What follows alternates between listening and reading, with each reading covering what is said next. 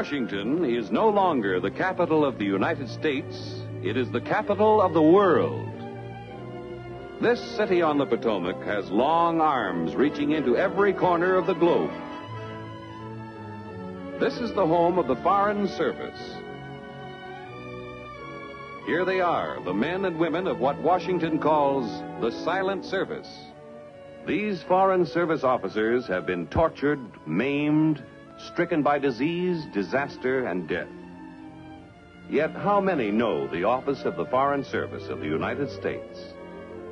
How many of us have seen this plaque, which tells an eloquent story, erected by members of the American Foreign Service Association in honor of diplomatic and consular officers of the United States who, while on active duty, lost their lives under heroic or tragic circumstances. And for those who think the State Department is filled only with blue bloods, here are a few Americans whose forebears were not on the Mayflower. Our story begins in Peiping, our most important post in northern China. Here, not too long ago, a significant incident occurred, one of a series of such events which brought on the present crisis in that area.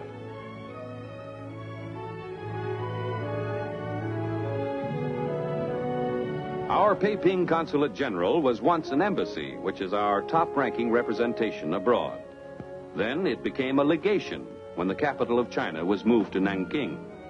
Now it's a consulate general of even less diplomatic importance on the official books. But actually, Peiping is one of our few important listening posts in turbulent North China. A vice consul just brought in restricted and top-secret mail. A consul general doesn't handle it all himself.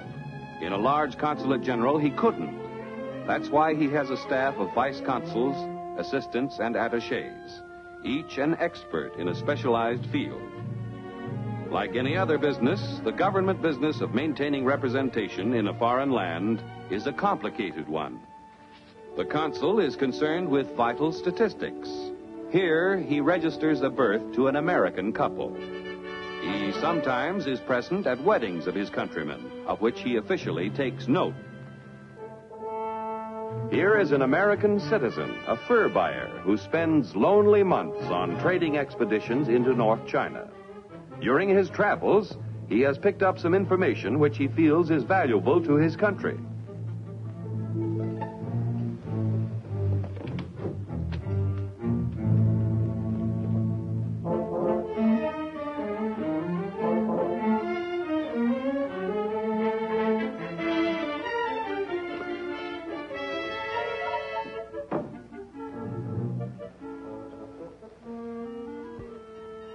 Word has gotten to the Consul General, who naturally is anxious to learn what his voluntary informant knows.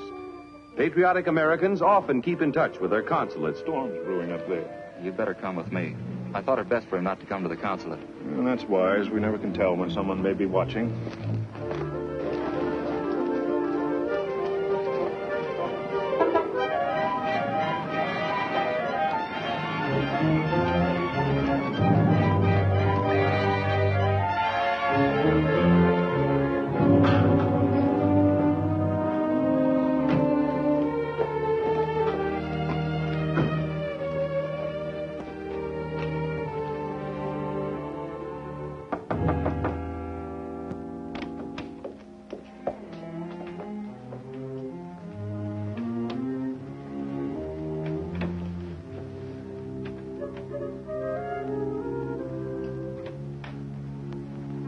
Dead, and his tongue's been cut out.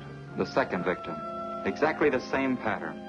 Yes, and they were both very valuable to us in keeping us informed about conditions in the north. Looks like they got whatever report he had. I don't like the way things are shaping up. The way the Iron Curtain's being lowered between us and the north.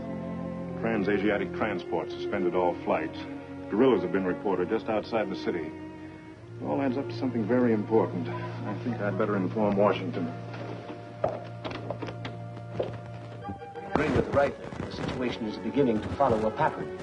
Not many listening posts left up there, and we can't afford not to know what goes on. We need more help. May have to call on you for another man. I think I'll have the right man for you, providing he keeps up the good work. going through his training right now. Good. You know what we want.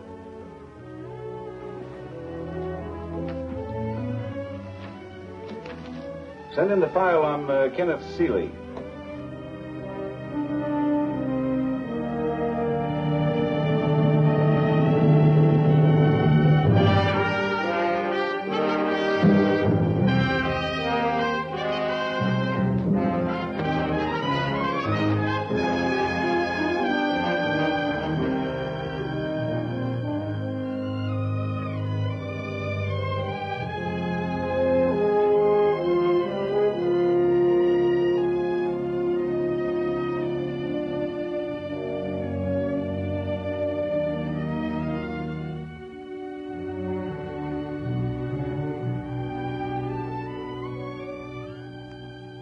Now, Mr. Seeley, you've undoubtedly heard much criticism about our methods of court-martial.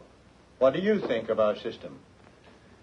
Well, sir, as an ex-enlisted man in the United States Marine Corps, I have some pretty positive ideas on that subject. Please be frank. Well, since we're entitled to a trial by a jury of our peers, the court-martial board, in the case of the enlisted defendant, should consist of enlisted men as well as officers. Now, suppose you tell us who has the treaty-making power in the United States? The president, but it must be ratified by the Senate. Mr. Seeley, what was the main French supply of fuel during the last war? This is a stiff oral test Ken is taking, a test not many people could pass.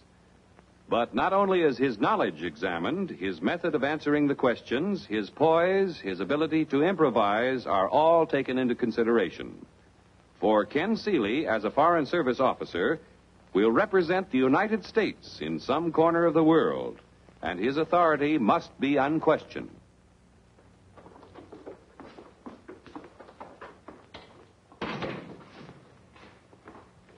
Oh, I'm sorry. Hello. Were you taking an exam, too? No, not quite. I was just waiting for a decision. Oh, about being a Foreign Service officer? Well, not exactly. I asked for a special job. Well, Miss, Margaret Walden. How do you do? I'm Ken Seeley. How do you do? I'm a would-be Foreign Service officer. I just went through the 3rd degree. Same here. I tried to sell my chief on a new idea. Oh? Well, why don't you tell me about it over lunch? Well, I don't know. I'm just following instructions, Miss Walden. I was told to go someplace and relax, and I was never very good at relaxing alone. Well, why don't you invite me and see what happens? Well, you were invited, ma'am. I know just the place, too. It's across the Potomac. Well, I think I ought to go home and freshen up a bit. Well, fine. I'll pick you up in about an hour. I'll be ready. Right. Oh, wait, Miss Walden. Oh, Miss Walden, what's your address? Where do I pick you up? Number 6, Barney Circle, southeast. Number 6, Barney Circle, southeast. Thanks, Phil.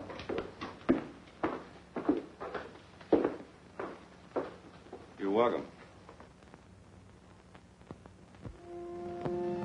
I'm awfully glad you overcame my womanly reserve and whisked me off to lunch. It was a tough fight, but the victory was well worth the struggle. Maybe an expensive victory. Don't tell me I'm in the clutches of a mercenary female. No, but a hungry one. You know what prices are now.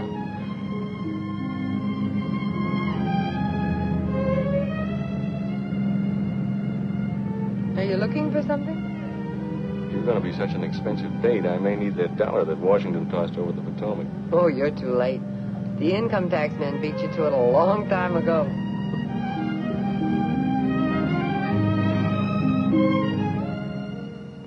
I love places like this. I haven't lived very long in Washington, but somehow it seems like home to me. I thought you modern gals preferred those distant romantic places. Distant romantic places. They usually mean dirt, heat, gnats, and most everything except comfort. You know, you sound like an ex-Marine, too. Tell me about your assignment. Or is that top secret? No. Just isn't very easy to explain. Do you care for anything else? No, nothing else right now, thank you. What makes it so hard to explain? Well, it's a matter of morale. I spent 2 or 3 dismal years in posts in the East and the Near East, and the most difficult problem of all was what to do with your spare time if you were a gal. No, I mean it. Men can much more easily adapt themselves to a rough life than a girl can. Delicate creatures. Tell me about yourself. How did you happen to choose the Far Eastern Service? chose me. I was born in Mongolia. My parents were missionaries. Mine are dirt farmers in Iowa. But you used the word were in referring to your parents, are they? Well, they were murdered by Mongolian bandits. Oh, horrible. It was, but it happened when I was pretty young. I never had any urge to be a missionary, but it occurred to me in being with the State Department, why, maybe I could help to carry on the work that they gave their lives for.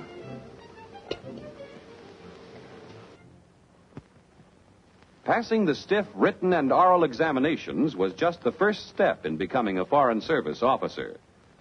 Now he must go through an intensive course of indoctrination, learning Foreign Service history and customs, cryptology, and the preparing and unraveling of codes, language, imports and exports, commerce, shipping, visas, international law, psychology, and all the various subjects that add up to diplomacy. A full day in the Institute is not enough. At home... Siegley, I'm assigning you to Beiping. You'll be the language officer. Your knowledge of Mongolian will be valuable. But tell me you speak like a native now. Thank you, sir. Now, that entire North China country is a hotbed of revolution and intrigue caused by outside influences. They've made a concerted effort to rid the territory of all Americans. Our nationals have been threatened, spirited mysteriously away, even murdered. Now, you know what we expect of you. You've got to be the eyes and ears of the United States. Good luck. Goodbye, sir.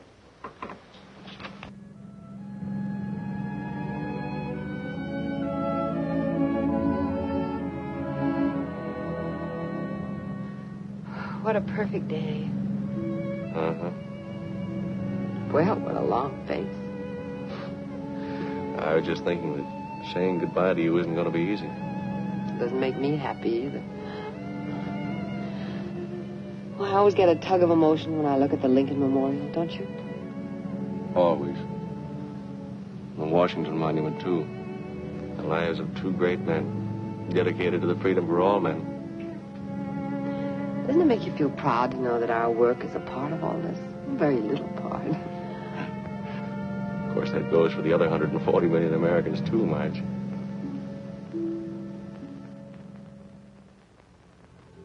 Oh, so long, fellas. Stay away from those bars and stockholders. They don't take inflation money. I'll see you in front of the Iron Curtain, Janet. Okay.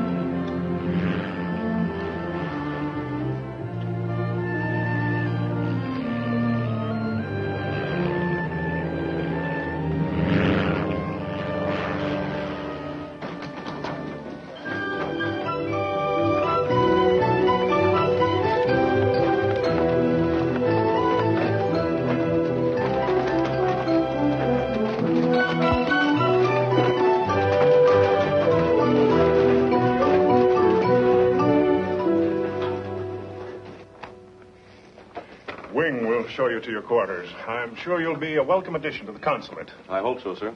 Wing, will you show Mr. Seeley to his rooms, please? Yes, sir. And you will soon be launched into the social world.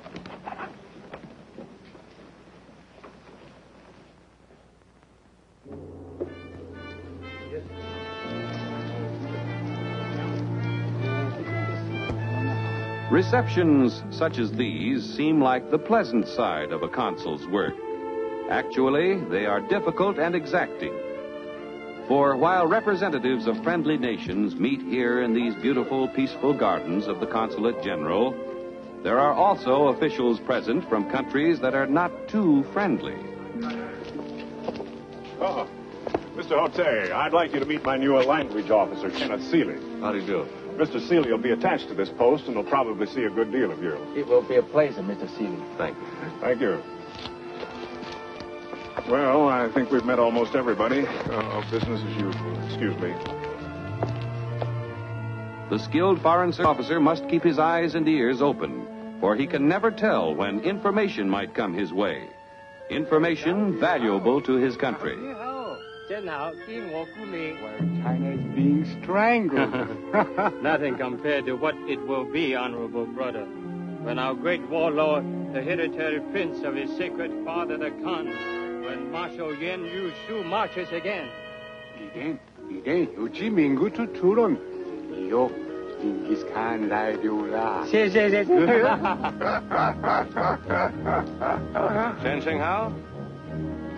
Cha Chen Hao? I would be honored to use the language of most, although you speak your language beautifully. Like a native.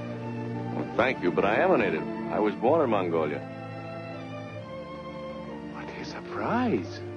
In Mongolia? Indeed. Where were you born? Not far from Mingu. Do you know the town? Yes. It's the birthplace of a very famous Mongolian, Marshal Yanu Su. By the way, whatever became of the Marshal? He disappeared so mysteriously after the Chinese central government banished him from his province. I have not heard of the marshal for many, many years. It is rumored that he is dead.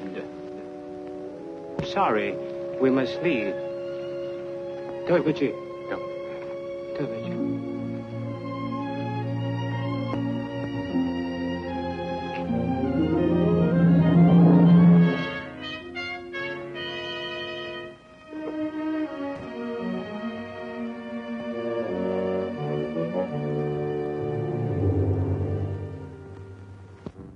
Don't you? Yes, it might have been the liquor talking, and then again it might not. Mongolians are apt to be boastful in their cups, and they're not used to our fiery Western liquor. Well, now it's beginning to add up. The murder of those Americans and the, Which was never solved. Well, sir, whatever is brewing, it must concern Mingu and Marshal Yanu Su. And, of course, the State Department. Yunu Su, that's a sinister name in North China. His father was the old school of warlord, you know, fire and sword, take everything, give nothing. Fortunately, he died during the plague.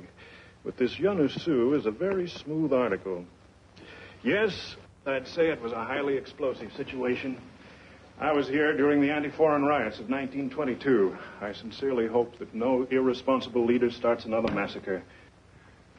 Why, you were the victim of one yourself. Yes, my parents. Must have made a terrible impression on you as a child.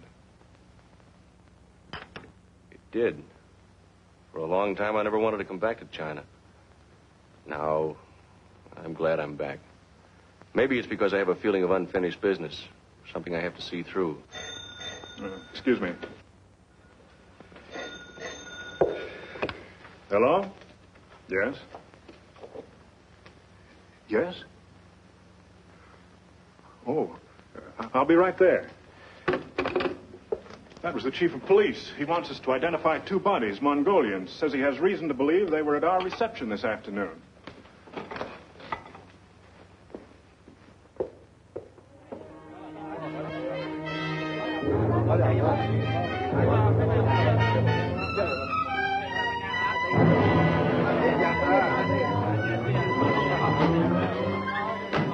Thank you for coming, sir. They are under the covers. If you don't mind. Not at all.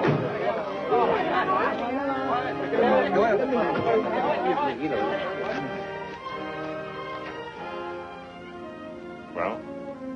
It's the same men who were at your party. The men who talk too much. Ah, that explains it. What? Cut out. Come on, kid. Sure, won't I?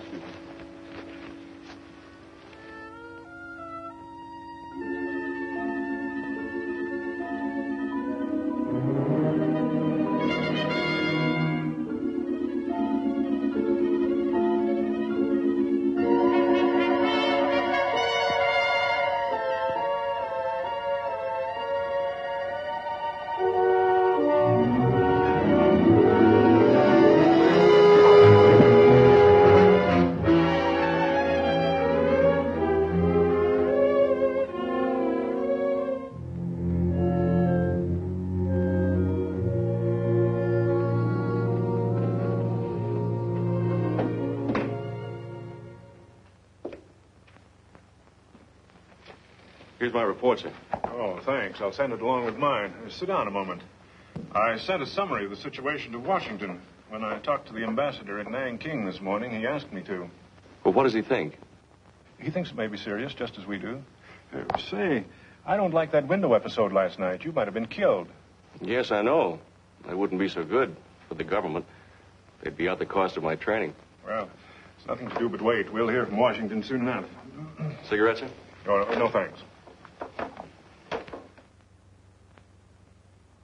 Kenneth Seeley will be attached to Mingu Consulate as vice consul. He will proceed at once, but not give the impression of haste. Suggested he take the next plane carrying diplomatic courier. This is a tough assignment, Seeley. If the trouble going on up there spills over, you'll have to be the Army, Navy, and Marine Corps all rolled into one. But anyway, get at the bottom of what's going on. I understand, sir. And above all, be diplomatic. The Chinese government does not want to antagonize that province, which is still loyal. How often does the plane make the trip to Mingo? Once a month, but you'll be expected to get word back by any means possible, even carrier pigeon if you have to.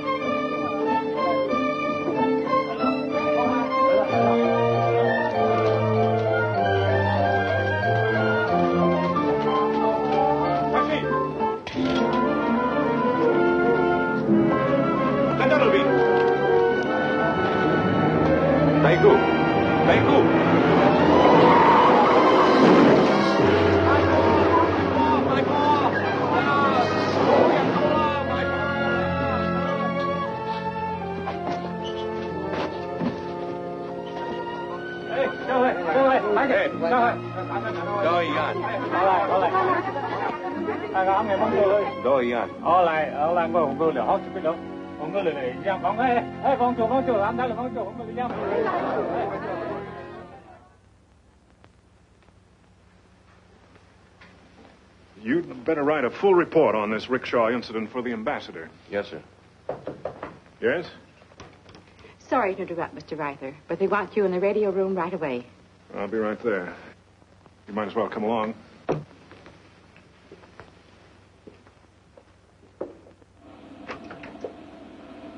That Mingu waistband, sir. Johnny Hunt, sir. Radio operator. Oh, yes. Anything important? He said, Mingu get new vice consul very soon. What? How did he learn that? Your orders were received in secret code. Ask Johnny Han how he knows. How did you find out about the vice consul? This Johnny Han, Mingu. Our cook tell us we get new vice consul from Peiping. Cook say he hear it in market. Market say he hear it in wholesale house. Wholesale house say he hear it from traveler, but do not remember who. There it is again. The traveler. That strange, nomadic creature who always starts the rumors and who is always so amazingly right. What would the Foreign Service do without him? Thanks, Lang. Very happy, sir. Well, this would explain the rickshaw incident. They're certainly keeping tabs on me, whoever they are. Keeping tabs on everybody. It's a highly efficient spy network. It might mean that the marshal's about ready to start.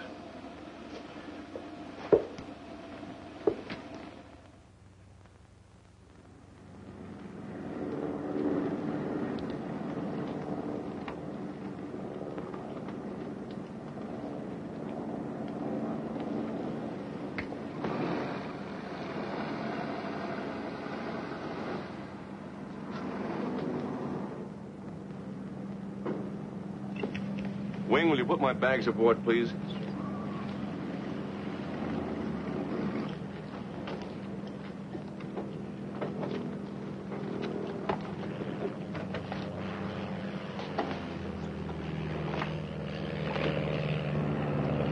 Hello, Logan. Hello. Meet Vice Consul Seeley. How do you do? How do you do? Did you have a nice trip? Oh, rough in spots. Didn't bother me any, but I think our other passenger wasn't too happy.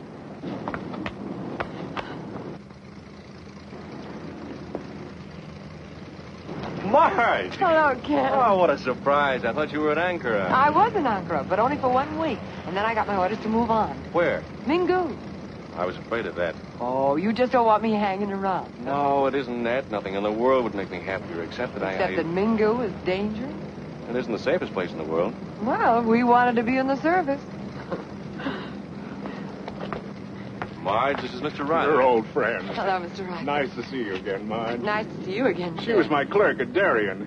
That was your first post, wasn't it, Marge? Yes, it was. I'm sorry you can't stay with us for a while. So am I. I'd welcome a chance to get my land legs back again. It was a rough trip. Oh. Let's you and I walk around a while. We might as well take advantage of the ground. It's a long trip to Mingu. Righto. Oh, by the way, don't take off without us, Haley. You haven't a chance.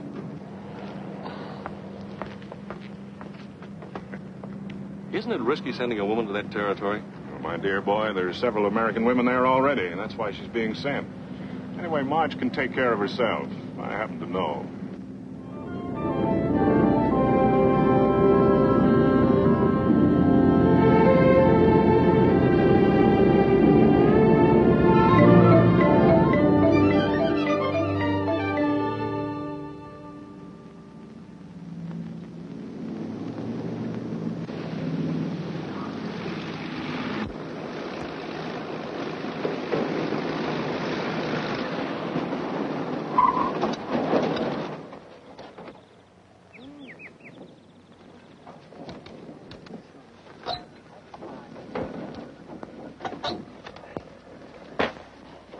Hello, Logan. You're always a welcome sight. I got lots of stuff for you this trip, Consul.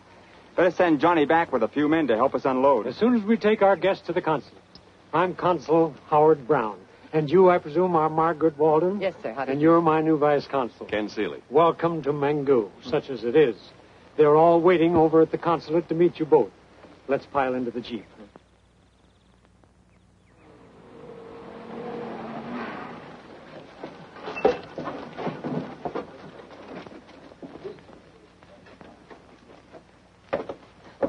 Johnny, get a couple of boys and go out to the airport and bring that stuff back. Yes, sir.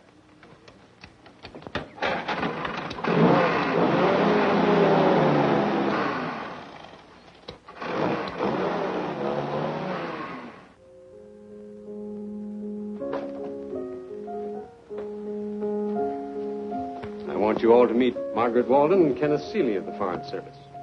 Mr. Seeley will be my new vice consul. This is Mrs. Brown. How do you do, Miss Brown? The Reverend Dr. Morse and Mrs. Morse. How do you do? How do you do, Doctor? How are you? And that wide-eyed little girl is Jessica Morse.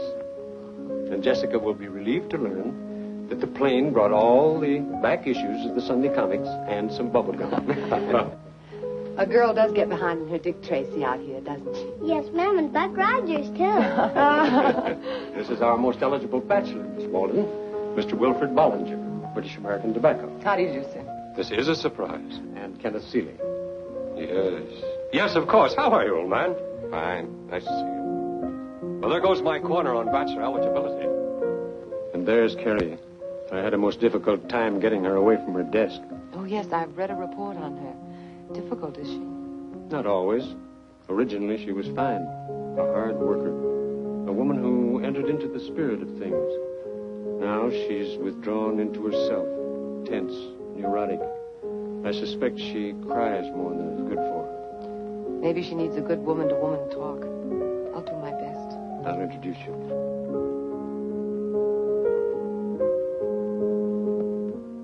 Carrie, I want you to meet Margaret Walden from Washington. My replacement. You wrote Washington for another clerk? How could you do that, sir? Not at all, Miss Willoughby. I'm just here on a visit. I'm sorry. I'll leave you two ladies alone. Excuse me.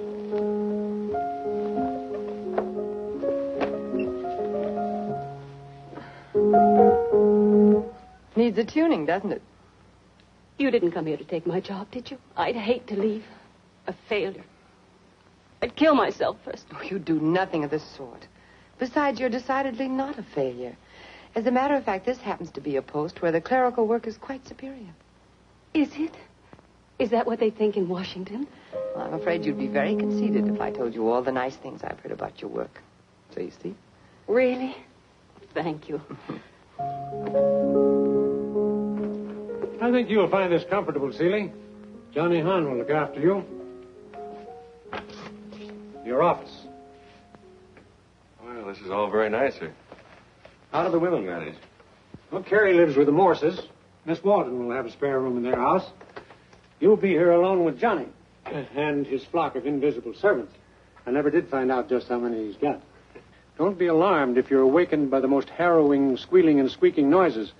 Johnny's a radio ham and will get up at all hours to communicate with such maniacs. I imagine it comes in handy insofar as keeping in touch with the outside world is concerned. Yeah. He should be able to pick up some pretty valuable information, too. On the contrary, there's a peculiar, ominous quiet over the territory. I can't put my finger on it, but I can feel it. It worries me because this town is the only listening post we have left in the territory. A wave of aggression might be brewing, and we wouldn't find out about it until it's too late. Well, you're tired. We'll discuss it more thoroughly at dinner. Yes, sir.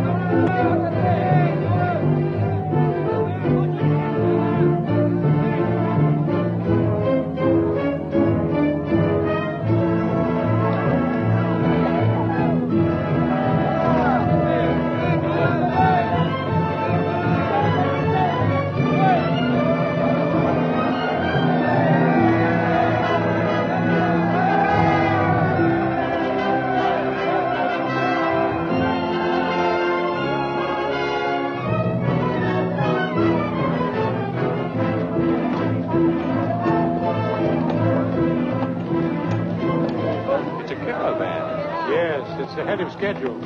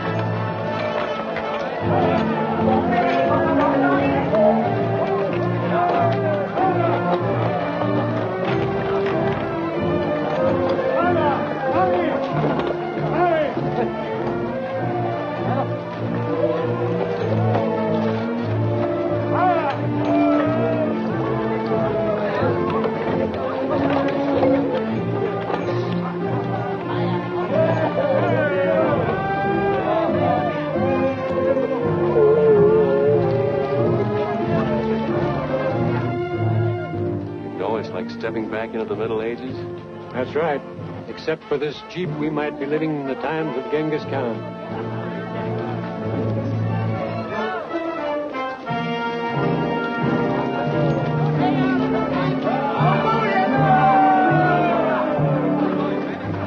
Except for those firearms. Yes. The caravans have been carrying some pretty modern weapons lately. Automatics, machine guns. They say it's better protection against the bandits.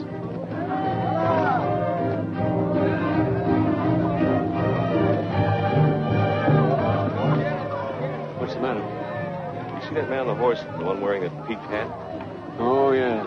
What about him? I wouldn't swear to it, but I think I saw him at the consular party at Peiping.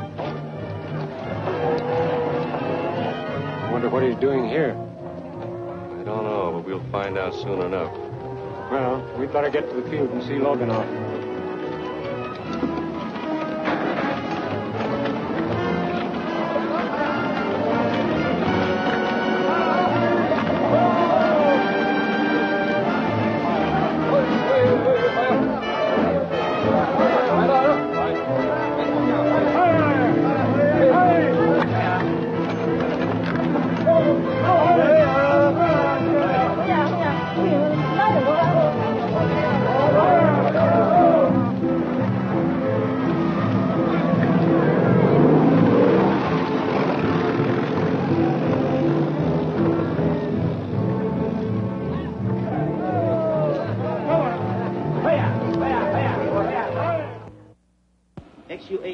XU9.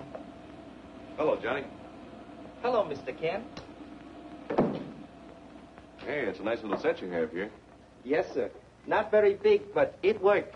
We tour, sometime even Moscow. Oh, you hear anything interesting? No, sir. I hope. Say, incidentally, did you ever track down the rumor about my coming here? The one that leaked out over the grapevine? Oh, no, sir. Do you know where the man is that told it? Yes, sir. Drive me over. I want to talk to him. Right away. Right away.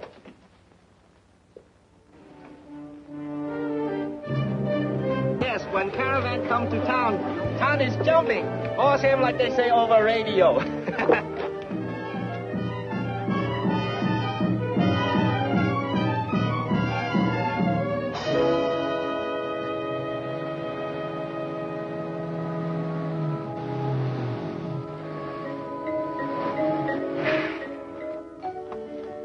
Is he an undertaker?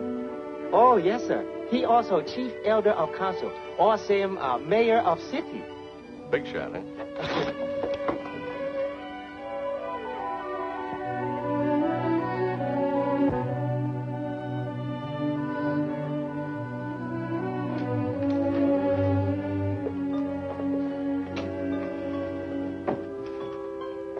This Honorable Vice Consul, Mr. Kenneth Seeley, from American Consulate. Mr. Wanto. How do you do? I'm honored, sir. I understand you knew I was coming here before it was officially announced. Do you mind telling me how you found out about it? 你再仔细等一等啊，谢谢，不要客气。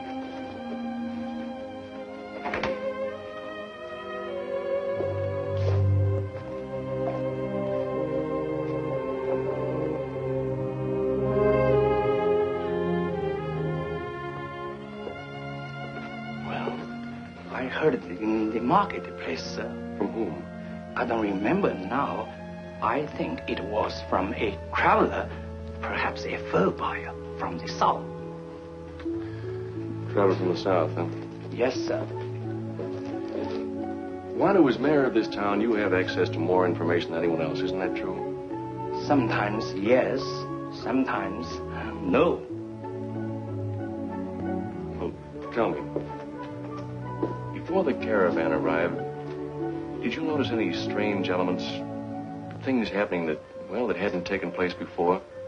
Oh, please think that over very carefully. It's important. I can only say, sir, that I have had a very uneasy feeling. Why? Because there have been too many strangers here lately. But you still can't tell me where that rumor originated from.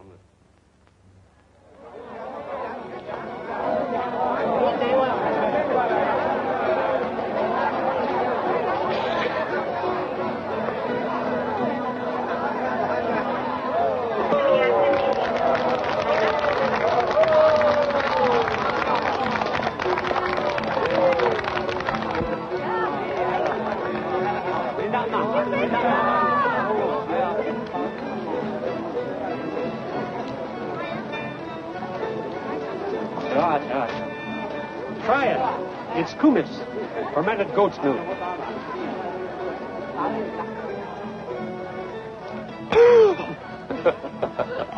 The goat must have left her hoof in this. 啊，有道过他欠你啊。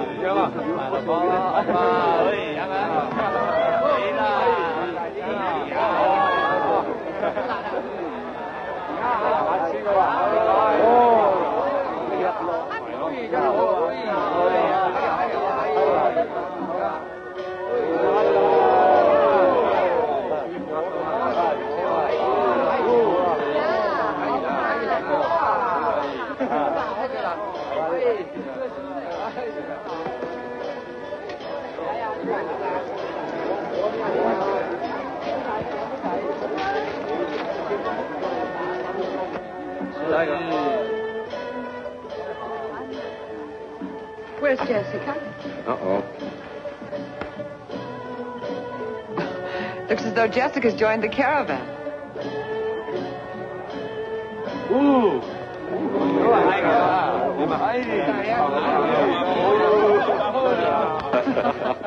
It's time for us to leave here. I'm afraid it is. Excuse us, please. Righto.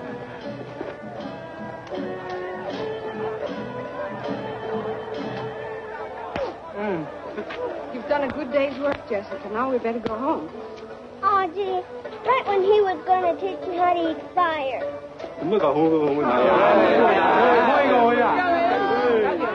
Hi, Consul.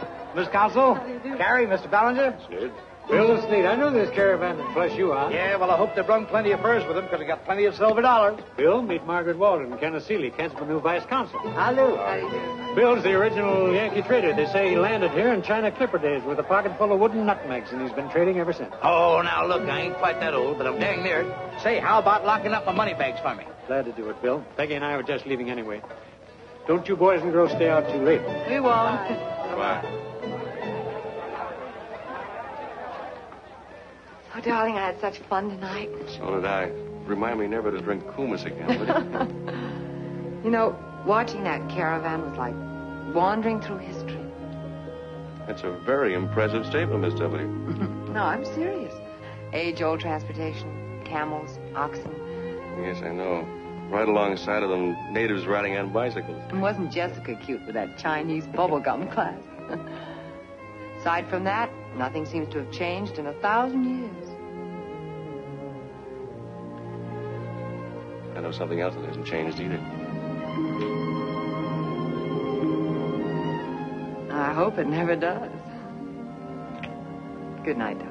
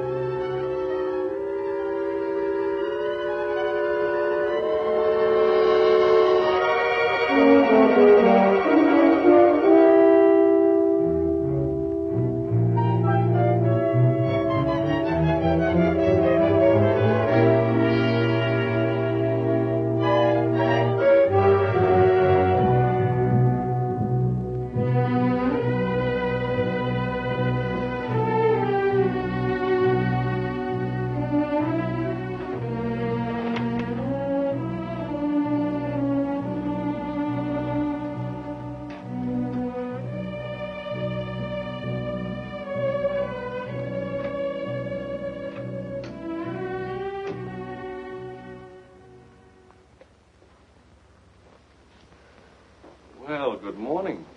Why the informal gathering so early? There seems to be some sort of misunderstanding. Maybe the boys had too much party last night.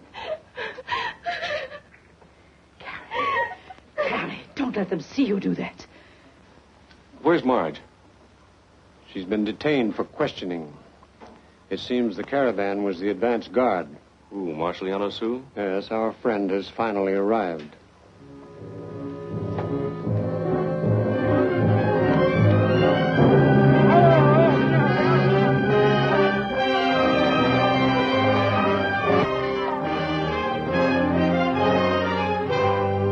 I should say he has arrived. Instead...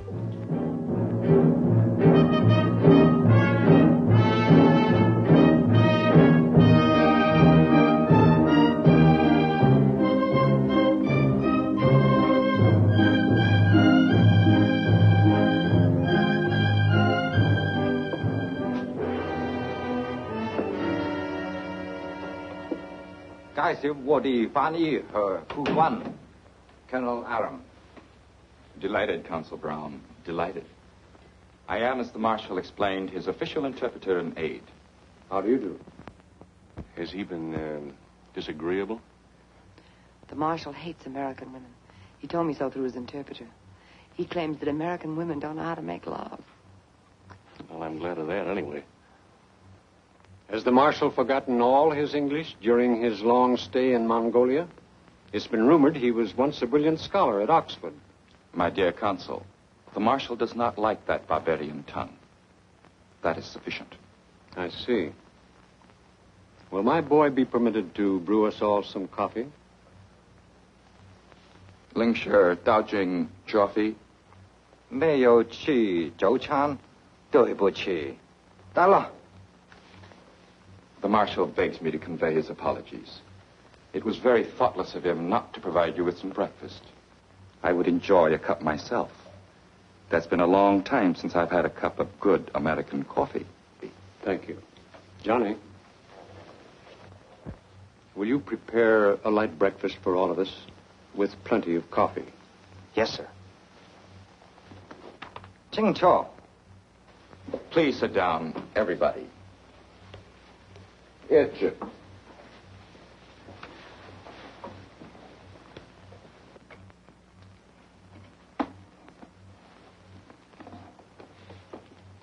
The Marshal regrets the inconvenience, but it will be necessary for the Americans and Mr. Bellinger to remain in the consulate night and day. Nothing will be touched. No one will be harmed if his orders are obeyed implicitly. There will be a guard around the consulate until we decide to withdraw. And when will that be, Colonel? Maybe 1 week, maybe 2 weeks. The Marshal, of course, realizes he's on American soil when he enters this property. Lingshire, sir. This is Mongolian soil, Consul. My father was prince of this province. I was forced into exile, but now I'm back. For a week or two? Perhaps, or perhaps to stay. Let go of me. Say, you can't do this to me. I'm an American citizen. Hurry!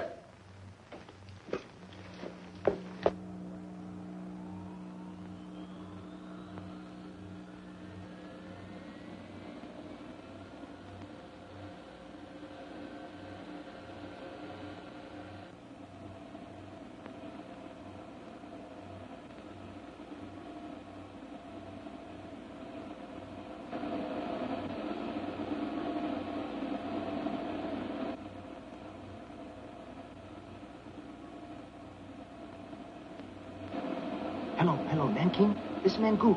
Hello, Nanking. This man Gu. Marshal, you must tell us how long you expect to keep us prisoners. The women will be particularly uncomfortable. Besides, what's the purpose behind this capture of innocent American citizens? You're not going to make yourself very popular with the United States. You'd better think. As you Americans say, nice try, silly. I heard that radio. I'm gone. I'm not gonna lie.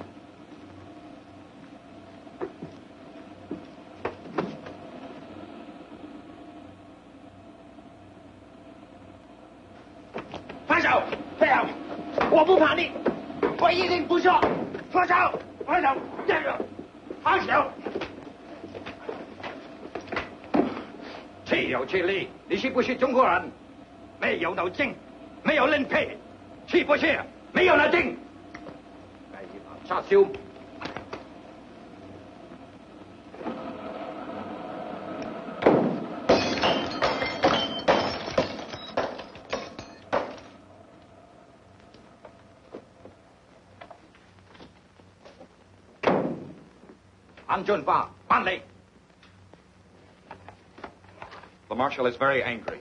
He has broken your radio. Now, to make sure that it cannot be fixed and used by your radio operator, he has given me another order. Dinarum, Dao, Tianfeng. Just a minute. This man is in the consulate employ. He's under the protection of the American flag. Leave him alone. Kengta! Kengming Chengbi! Talichu! When the Marshal gives an order, it is obeyed.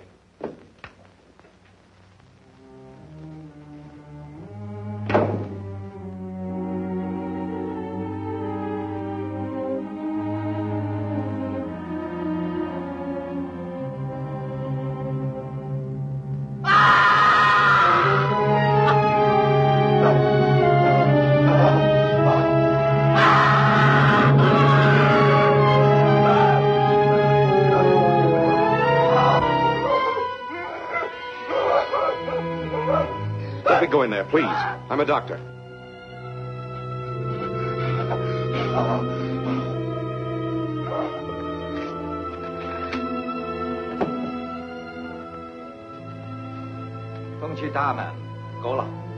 The Marshal is very annoyed at what has happened. He is now returning to headquarters. Remember, ladies and gentlemen, no one will be hurt. Nothing will be touched. If our orders are obeyed implicitly. Joba.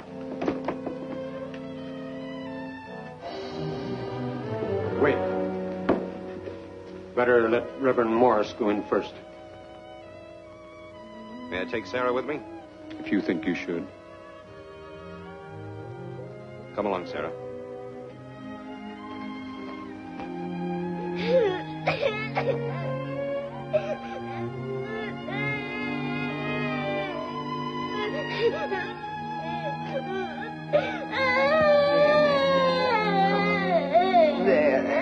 It's all right.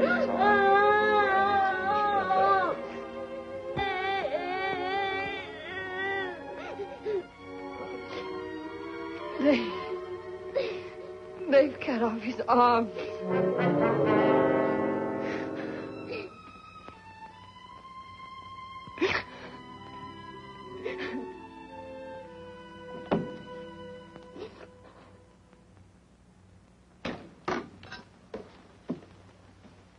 The Vice Consul insists upon seeing you.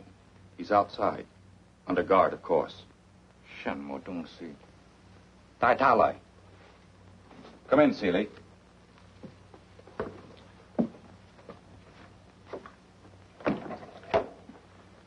May we have permission to bury Johnny Han in the cemetery near the mission? No, Seeley. I'm sorry. But what objection could he possibly have? Perhaps he doesn't want any of you to leave the consulate. Well, then would you be kind enough to send for Wanto the undertaker? We can have the body cremated and buried in the gardens outside the consulate. If the Marshal doesn't object, I'll see to it that Wanto visits you this afternoon. Thank you.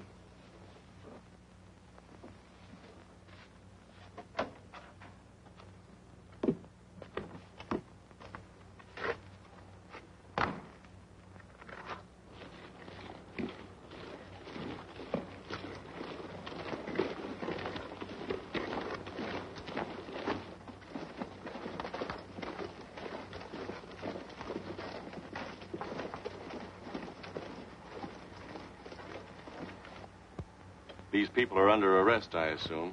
They are. May I ask why? The Marshal suspects some of them as being traitors. Traitors? Yes. If you remember, the Chinese government denounced the Marshal and a price put on his head. But why pick on these poor, helpless natives? They were not picked haphazardly, I assure you. We've had them investigated a long time before we came. Oh, I see. Well, what do you intend to do with them? The Marshal will conduct his own court of inquiry. Colonel, I think the Marshal will use any excuse to conduct a reign of terror. Seeley, you would do well to keep such opinions to yourself. Please march.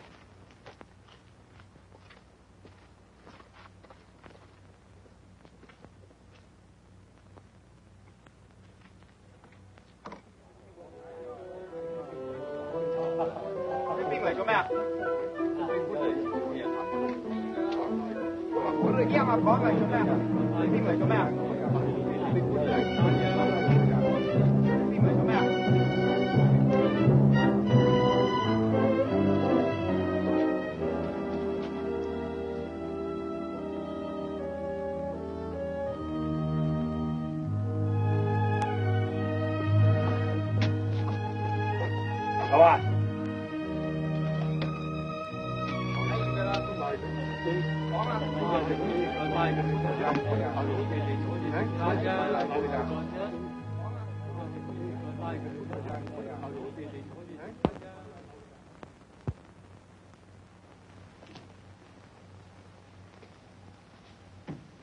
Now, 这个师生抬出去。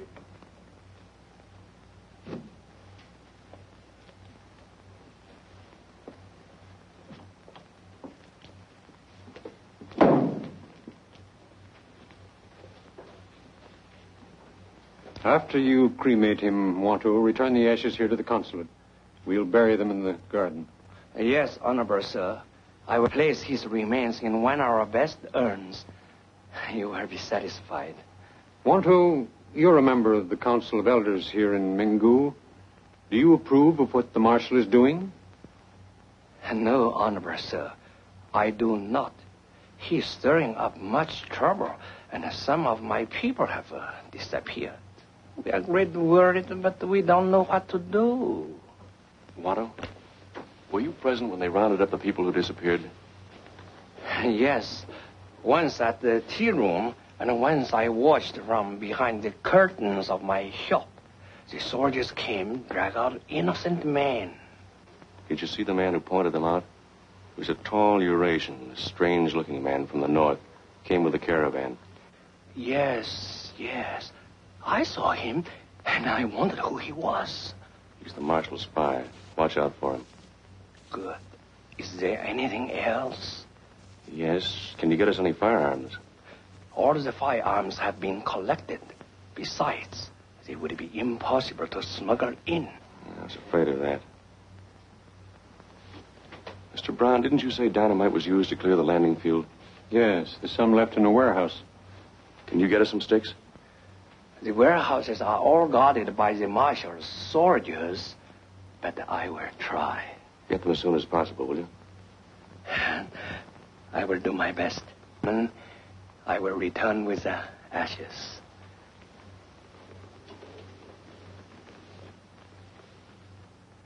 What's on your mind, Ken?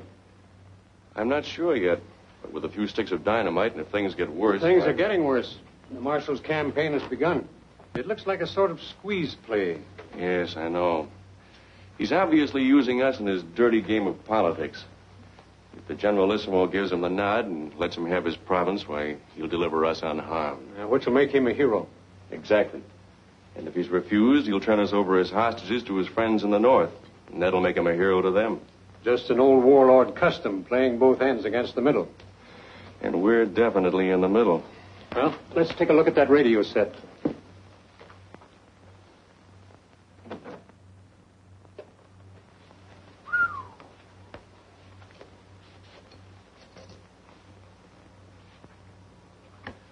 Well, there's a possibility these condensers and coils might work, but it's useless without tubes.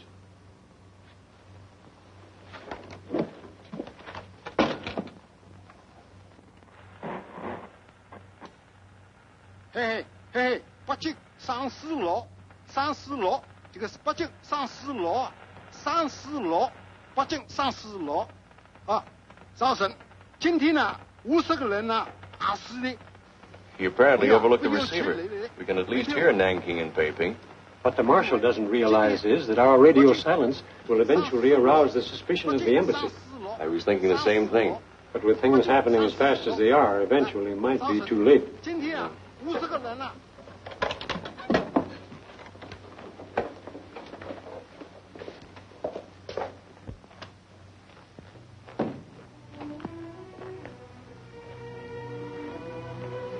What was it, dear? The Marshal has just finished a private court of inquiry into so-called traitors. He's condemned 20 men to death, including the brother of our kitchen helper. 20 men? How awful. I'm afraid that's only the beginning.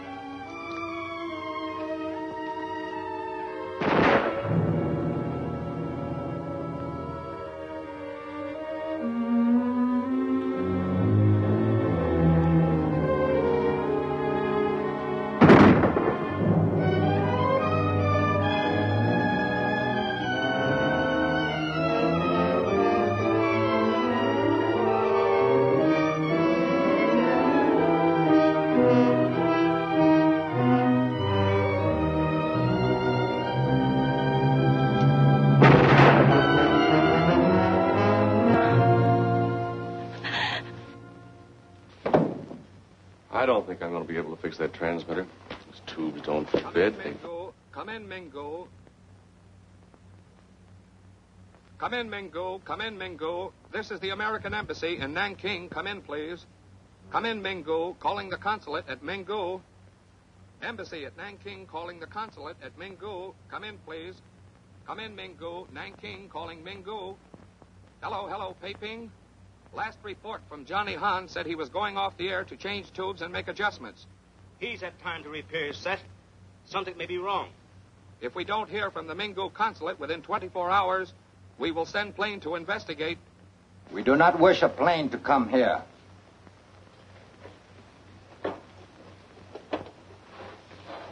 Can anyone fix the radio so that it will transmit? I'm the only one in the consulate.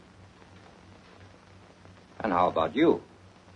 I never did know very much about radio. I think you are lying, and I have ways of finding out the truth. Send for Amgor. Wait a minute. I think I can fix the radio if there were some more tubes available. Do you know whether there are any extra tubes? There might be some in the warehouse. All right. You look for them with a guard.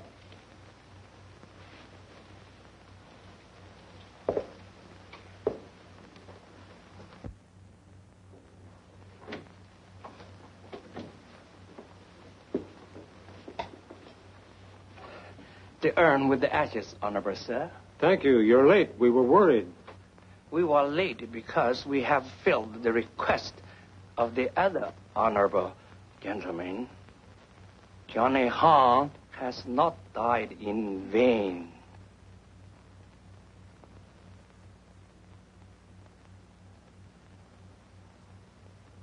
That's fine, Wanto. Take it out to the garden. 拿着这个带去园中埋葬。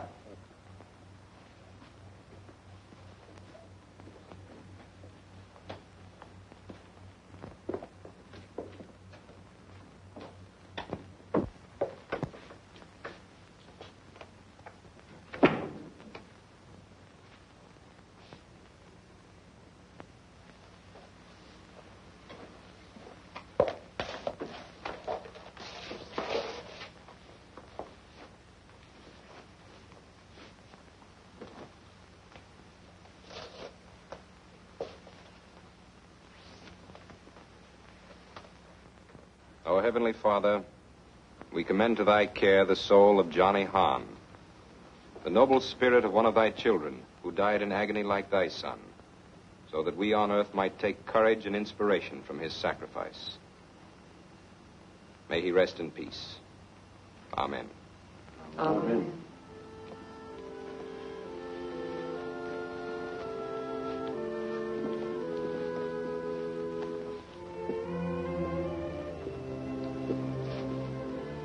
Hey, remember me? I'm sorry. I didn't mean to take off without you. Ken, there's something on your mind. I know it's none of my business, but, well, I worry about you. Why, Marge? Well, I have a hunch you're planning something crazy. You and the consul have been thicker than thieves, whispering in corners. What's it all about? We're just trying to anticipate the marshal's next move. And? And it doesn't look good. What are you going to do about it? Stop them if possible. Ken, I wouldn't want anything to happen to you. You want to know something? What? Neither would I. Oh.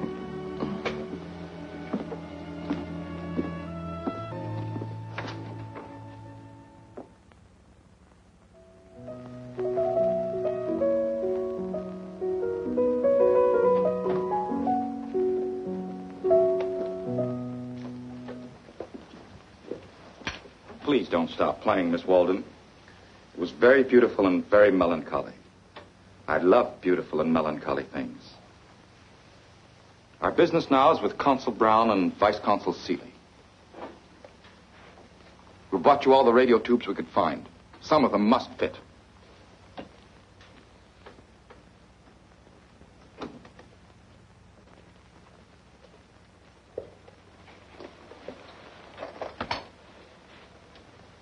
Go to work.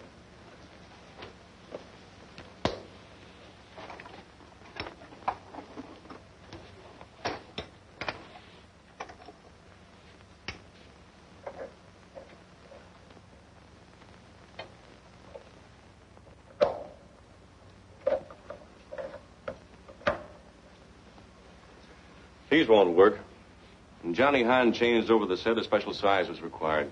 These are old ones. Besides, they're no good anyway. If a plane is sent here, It will be shot down. There will be more planes. If they get to be a nuisance, we know how to be a bigger nuisance. Unless... Unless what? Unless the Chinese central government meets my terms. And may I inquire what those terms are? I shall set up a government here. With yourself as prince? My father was the prince. His title and prerogatives are hereditary. And would the prince maintain a government here for the people? Or would he play ball with his friends in the north? That is his affair. Well, suppose he's turned down by the Chinese central government. They will be very sorry. They will not only lose the province, but the marshal's valued friendship. I would like very much to query Nanking on that. So would we. But how? I think I know where there are some tubes. Judging by the antenna, there's a large radio set in the marshal's trailer. Those tubes might very well fit this set. Can they be replaced in his radio after they are used? Certainly.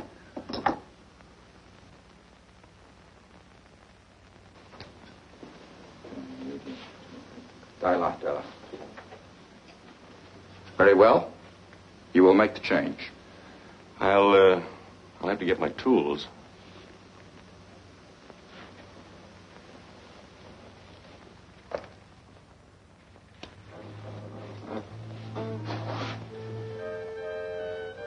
It's a pretty nice house on wheels the marshal's got for himself. Who built it for him? Who do you suppose? Please hurry.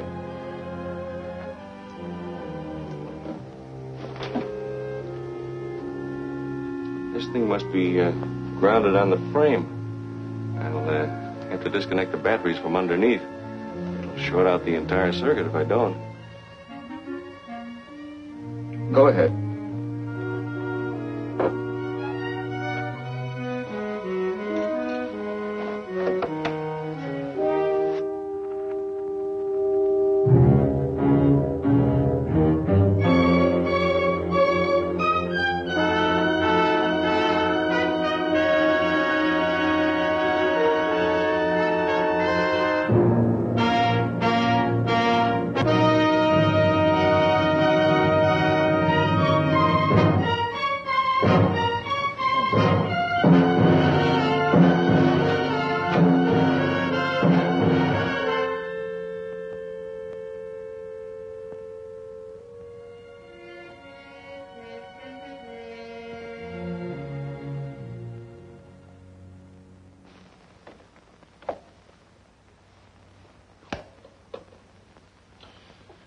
Well, there it is.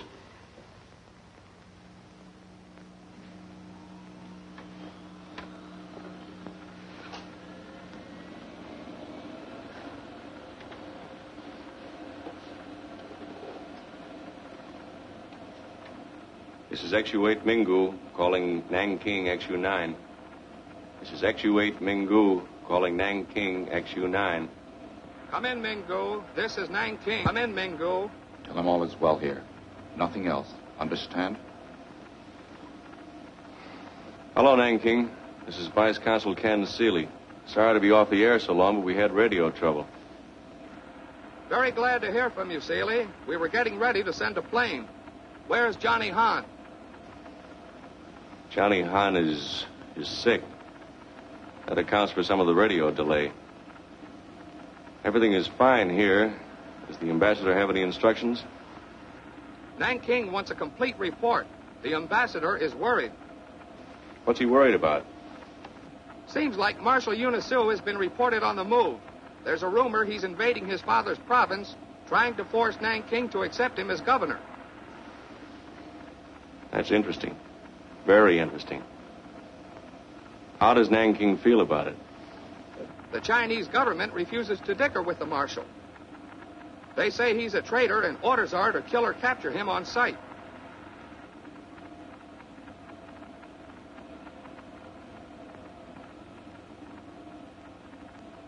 Is that all, Marshal? That's all. That's enough. Now tell them that the marshal is a very difficult man to capture. Well, if I do that, suppose Tell them.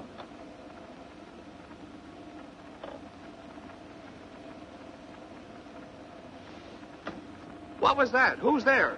Did you say Marshal? Is that Marshal Unisu? We don't like this silence. Something's up. Are you talking under duress? Answer us. Is Marshal Unisu there? No. Now remove the tubes and replace them in my trailer.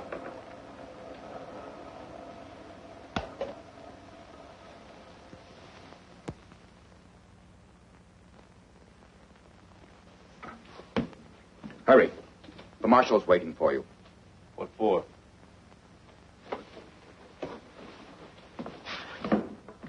This country belongs to my illustrious family, and I have been more than patient with you. You will all learn how I reward any stupid attempt to make a fool of me. What's happened? The Marshal has been predicting what might happen to us. It seems that little slip of yours on the air distressed him very much. You will not feel so amused, Mr. Brown, when you learn my decision. I admit that this is a setback, but a temporary one, I assure you. Perhaps the Chinese government will send bombers after me, so I must leave at once. But I will be back with bombers of my own. And now you will please all get ready for a long journey. Hurry. Time is of the essence. Just a minute, Marshal. We have your promise that everyone will remain unharmed. Is the great Prince Yanusu going back on his word? Only if my orders were followed. They were not. They were followed to the letter by everyone here but me. I was the one who made the mistake of saying Marshal on the air. That was no mistake. All right, Mr. Seeley. I will keep my promise. You want to take the blame for everybody. You want to be a hero. Excellent. I like heroes. Therefore, I will take you along with me on my trip. As a matter of fact, it would be a good idea. You can be my safe conduct to my destination by remaining at my side every minute. Seeley isn't only an American citizen. He's an officer in the Foreign Service of the United States. So? Do you expect me to completely ignore the fact that I have been tricked by this man? You know me better than that, Consul. I'll take Mr. Seeley along, and believe me, he'll get excellent care from me. However, I cannot guarantee what the Chinese government may do. If they want to send their planes to bomb me, naturally, they will bomb Mr. Seeley, too. You can tell them that. If they stop off here first, and I'm sure they will, Mr. Brown. And another thing, I would suggest that you be very discreet about everything you do or say. You will be watched closely. I suggest you get ready, Mr. Seeley. Do you mind if I pack a few clothes? By all means. And be prepared for a long, long journey.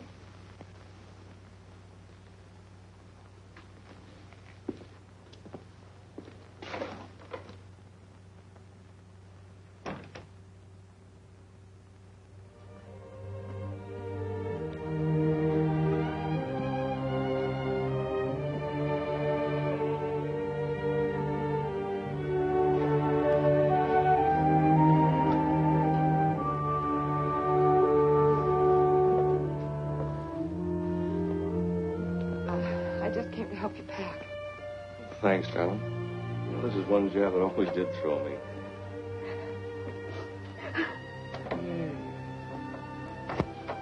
Oh, Ken.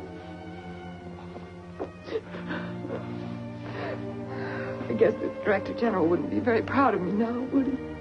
Yeah, the Director General isn't in love with you either. Ken, I can't help being terribly frightened for you. This thing isn't as bad as it looks. Besides, I think the Marshal's bluffing anyway. Incidentally, tell the Consul that some of those discarded tubes do fit so we can talk to Nanking.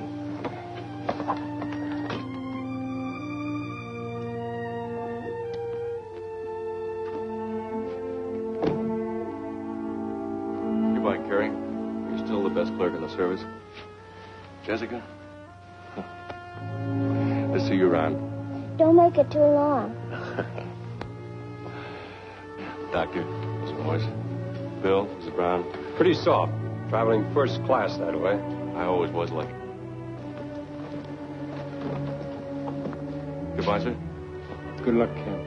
I'll need it. Little did I know when I planted that dynamite in the trailer that I was going to be in it, too.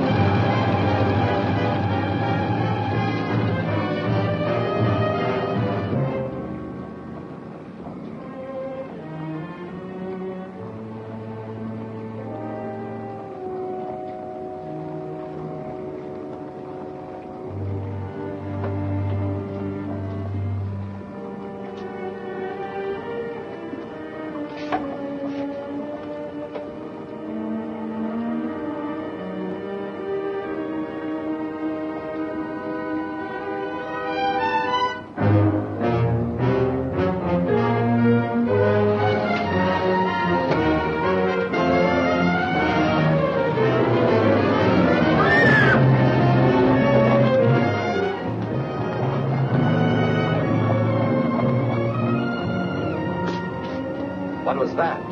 One of the children. Aren't you going to stop?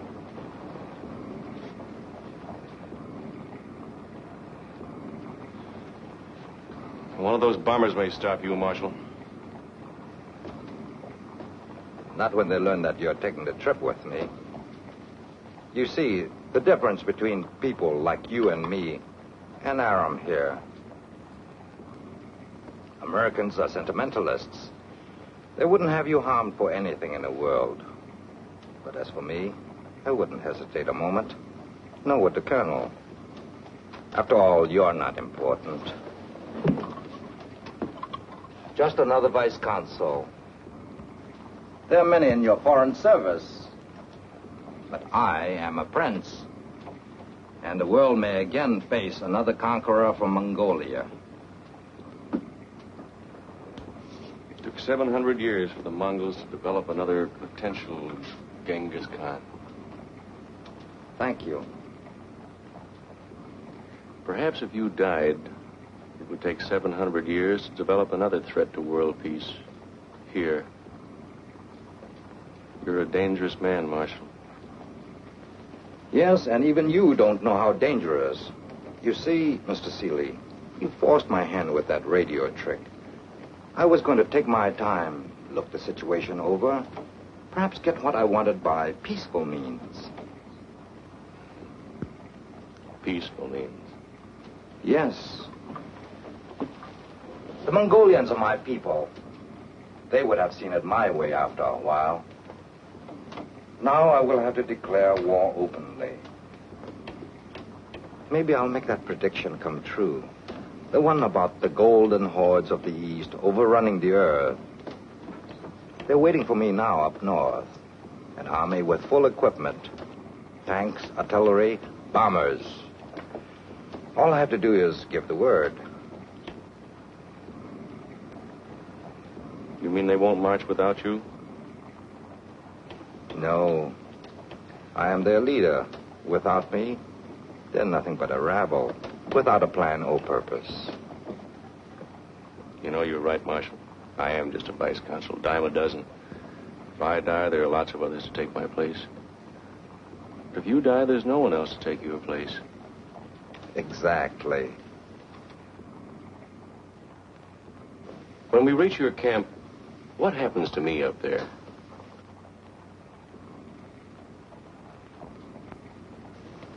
The colonel seems amused. Let's all have a good time. Why not turn on the radio? Colonel Aram here likes melancholy music. Good idea. I was wondering if that radio was fixed.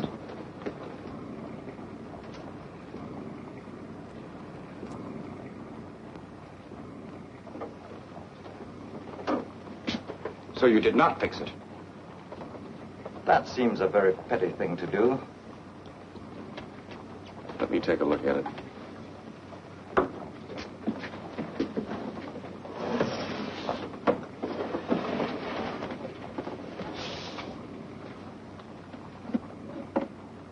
Here's the trouble. I forgot to reconnect the battery wire.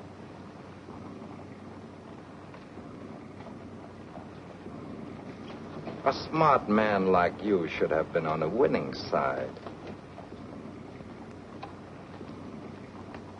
I am on the winning side, Marshal. I represent an ideology that recognizes the dignity of the individual, that holds all men to be free and equal under God.